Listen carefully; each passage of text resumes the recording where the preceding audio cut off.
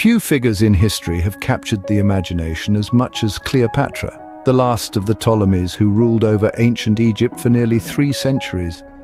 Contrary to popular depictions that emphasize her physical allure and romantic entanglements, Cleopatra was a formidable and astute leader, leaving an indelible mark on the pages of history. Born in 69 BC into a troubled royal dynasty, Cleopatra faced the challenges of internal dissension and the overshadowing influence of Rome. Her father, Ptolemy XIV, struggled to maintain power, eventually leading to Cleopatra's conflict with her own brother. Amid the intricate political landscape, Cleopatra's intelligence and multilingual prowess shone through.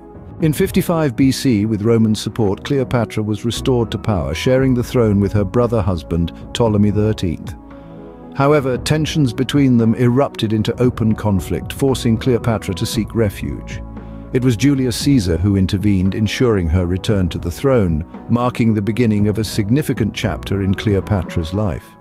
Caesar's arrival in Egypt, a consequence of his pursuit of Pompey, became the catalyst for Cleopatra's enduring connection with the Roman leader. Despite their age difference, Cleopatra's wit and persuasiveness won Caesar's support. Together they bore a son, Caesarion, solidifying Cleopatra's position and influence. Following Caesar's assassination in 44 BC, Cleopatra found herself entwined in the power struggles of Rome. A new alliance emerged with Mark Antony, leading to a passionate romance and the birth of 3 children. Yet the political climate grew increasingly tumultuous, culminating in the Battle of Actium in 31 BC. The decisive naval engagement sealed the fate of Cleopatra and Antony. Octavian's superior strategy and control of the sea forced Antony and Cleopatra into a corner. Antony's death by suicide, believing Cleopatra had done the same, marked a tragic end. Cleopatra's attempts to reason with Octavian failed, and faced with the prospect of being paraded in Rome, she chose to meet her demise with dignity, using snakes as her final exit. The legacy of Cleopatra extends beyond her lifetime. Octavian had Caesarion killed but spared the lives of her other children. The fate of her offspring varied, with some tragically dying in childhood, while Cleopatra Selene married Juba II, becoming a cultural bridge between Egypt and northwest Africa.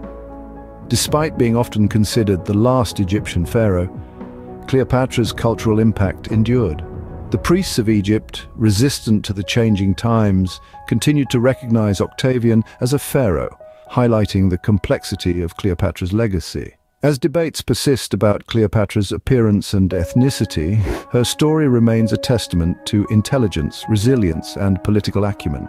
The enigma of Cleopatra endures through the ages, a captivating tale of power, passion, and the complex interplay of ancient civilizations.